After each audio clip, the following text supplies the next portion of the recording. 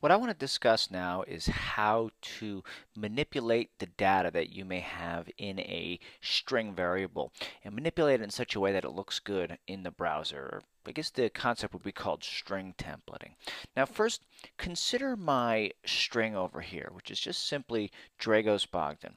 Now, with regards to how the browser interprets this it just interprets it as these characters, DRAGOS space BOGDAN.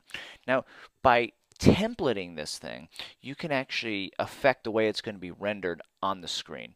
This is something that you'll find yourself doing very often when working with third-party APIs like maybe Twitter or Google or Facebook, because when you receive data from them, you're just going to receive strings of text. And after you receive that, you want to basically add other strings to it to make it presentable on your page.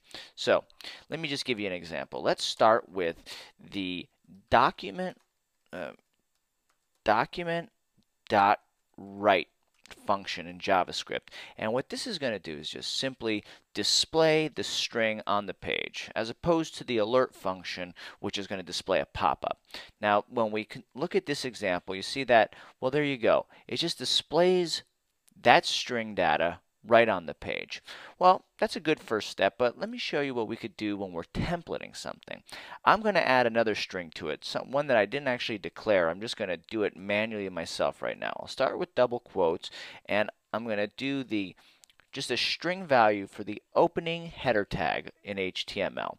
I'll add a plus sign because I'm going to add my string, and at the end of my variable over there, which is my name, I'll add another double quotes, and I'll have the terminating h1 tag. So the result is going to be, when I refresh the browser, all of a sudden this is being treated as header text.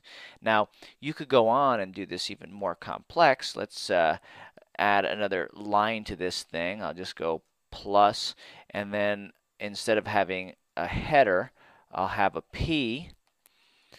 And although it looks a little funky in the JavaScript, once you go back to the HTML, you see that now I have two things over here. I have my name as a header, and then my name as a paragraph text. This is a very, very basic example of templating, but no matter what you're working with when you're templating, this is the fundamental concept. You're going to pull some data in which is going to be string data like I have here, and then from there, using some kind of templating, whether it's jQuery or just JavaScript, right, you'll be able to just add the HTML elements to the page that'll make it, one, to make the data more semantic, and two, allow you to actually be able to work with it